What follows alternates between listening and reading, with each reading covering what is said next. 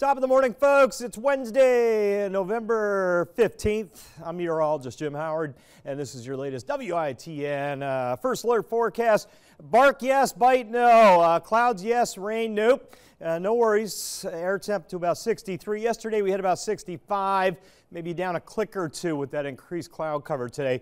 Chilly 30s out the door again. Could be a touch frost early, and the winds under 10 out of the northeast. That's your condensed Cliff Notes version forecast. Cloudy, but no rain, chilly to cool. All right, there's the cloud deck. I'll roll it through the overnight. Mid-level clouds, not a thick, heavy, low rain cloud deck. Mid-level, fairly shallow clouds, but enough to block out a fair amount of sunshine through the day. And again, cut those highs a little bit. Rain again, 0% today, tonight.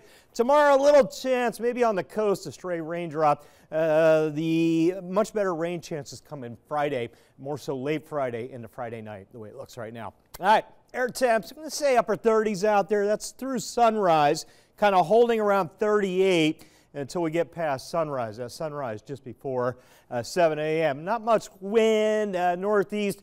I think under 10 on the winds today, maybe a touch over on the coast, but all in all, we'll keep most areas in the single digits. Same thing tomorrow. Winds stay relatively light, northeast to east. In fact, calm in the morning, afternoon wind at about 5 or so. I think tomorrow, as the sun starts to come back out a little more, we'll get that high up towards the 70, 71 degree peak tomorrow afternoon. It's a little warmer. Air temp today 63. There's my 71 tomorrow. And again, a little more sunshine getting out tomorrow as we go through the day, and still generally rain-free, save an isolated coastal shower. I'll show you that as we stretch the map out. Light raindrops from Atlanta down into the Florida Panhandle, from Charleston down into Jacksonville, Florida.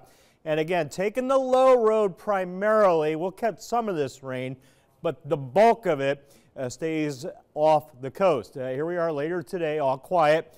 Thursday, again, still some clouds around, but rain unlikely.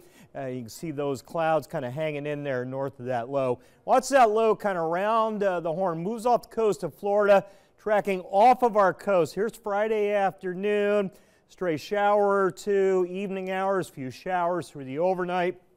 That low kicks out to sea as we head into Saturday, and this front comes through right behind it. So we'll bring some cooler air in, drier air Saturday afternoon.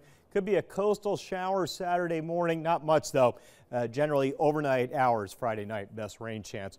Get into Sunday, sunny skies. We'll be watching this next front back to the west. Looks like Tuesday, Wednesday time frame.